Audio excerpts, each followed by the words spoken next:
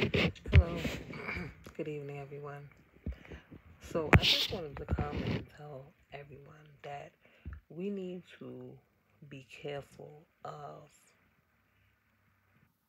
you know what? The Bible tells us, the Word of God tells us, be careful for nothing, but pray about everything. Pray that the Holy Spirit will give you discernment about the distractions that the enemy is trying to put in your way. Um, Pray that the Holy Spirit will make your spirit sensitive to the distractions that the enemy puts in your way. One thing I want to say that God did bring to my attention through something I was listening to earlier.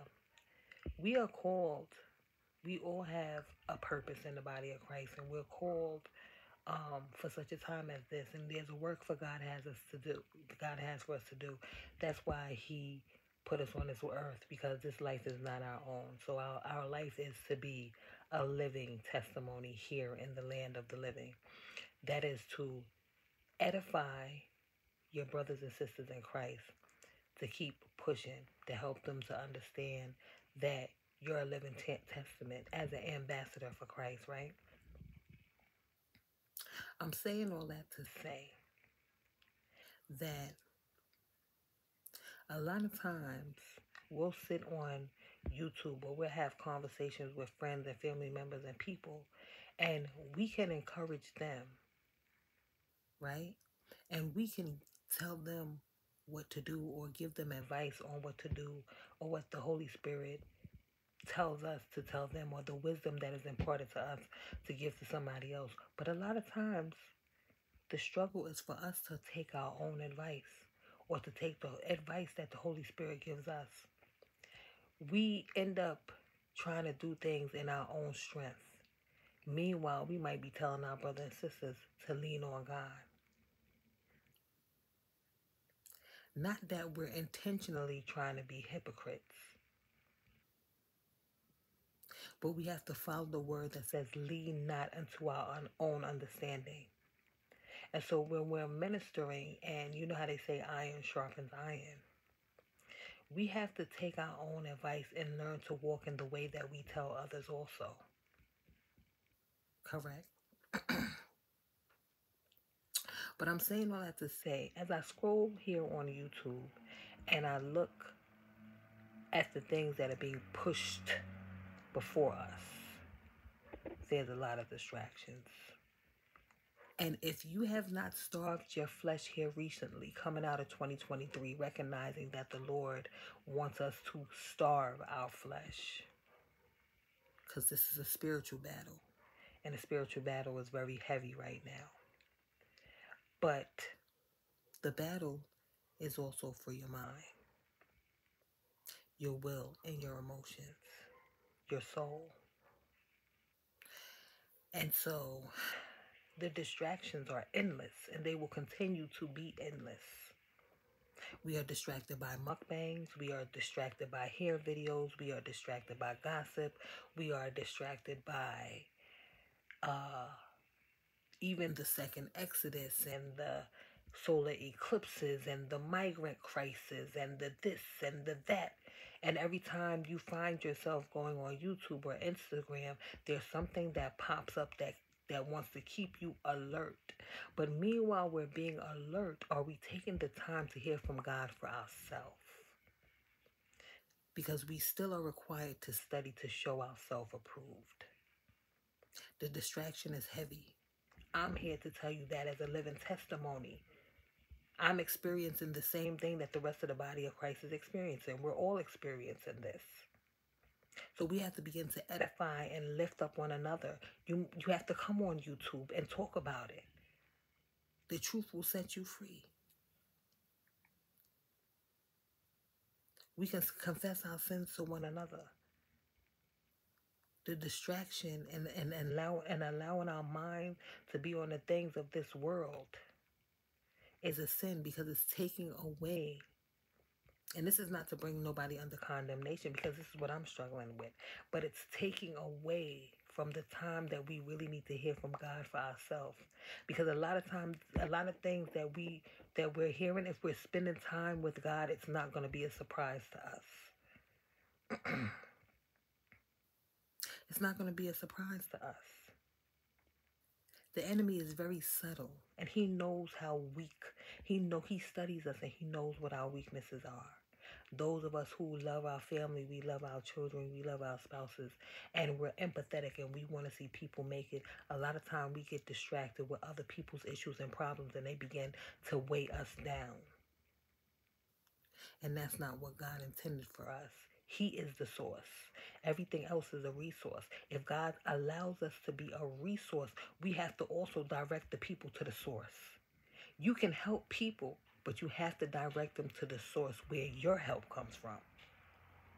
And you have to make them understand, if it wasn't for your source, you couldn't be a resource for them. And if they continue to look at you as a source, then God can make it be where you will not be a resource to them anymore.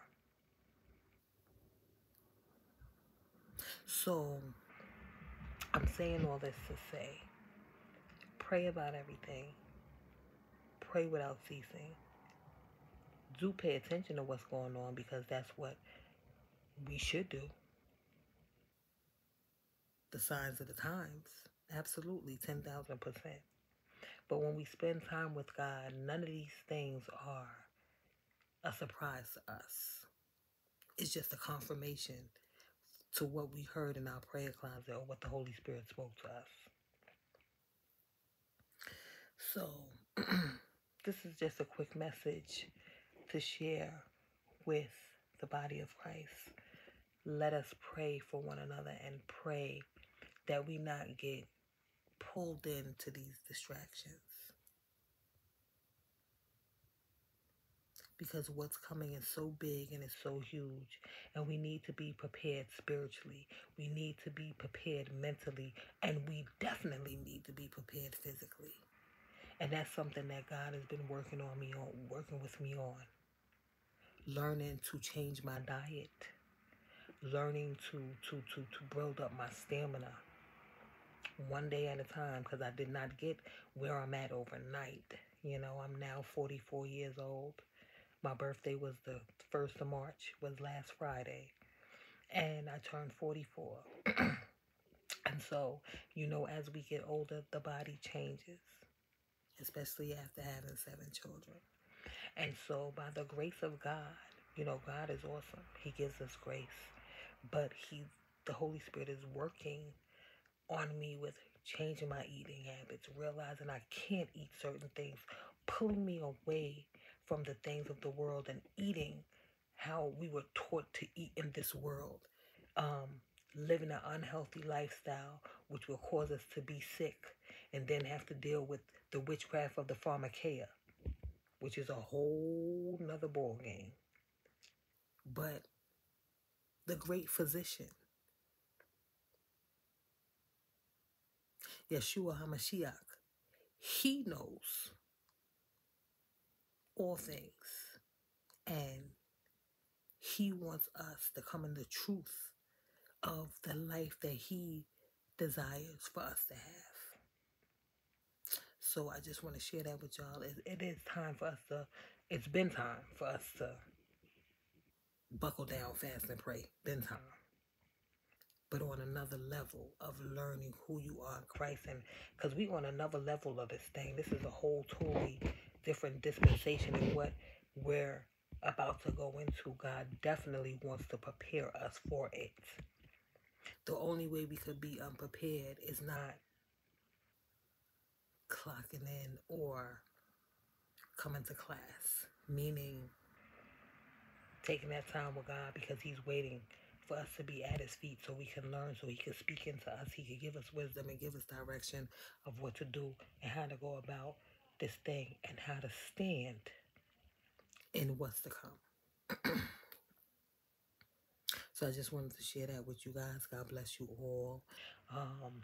May God continue to bless and keep you.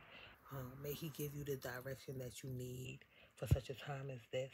But I pray that your families continue to be covered in Jesus' name. God bless.